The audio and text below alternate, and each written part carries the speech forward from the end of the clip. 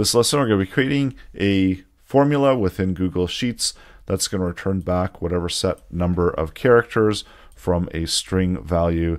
So we've got the strings in column A, the number of characters from the rear that we want to return back in column B, and then the results are in the output, which is column C. And this is going to be the behind the scenes code, that's app script, that's going to be creating the function within the formula. This lesson, we're going to be getting the last number of characters. So for hello, we're going to get the last 3 characters, world 5, foobar 2, and then output that within the out column, which is column C.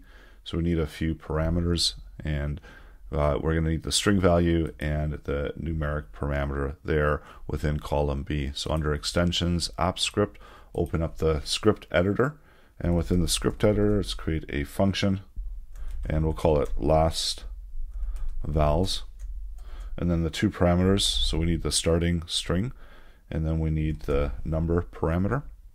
Let's return back whatever the starting string is, and we're going to slice it using the string length and subtracting out the number.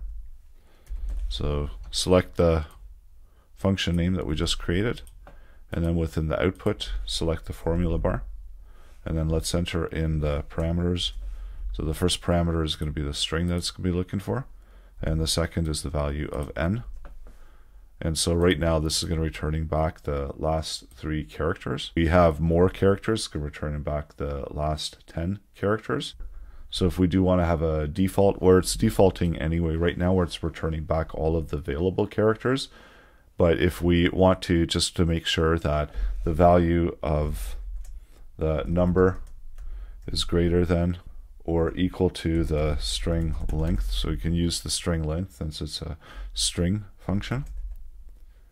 And if it is, then we can simply just return back the string.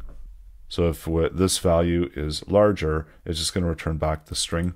And then of course you can update these numbers, and it's going to change the results coming back from the formula.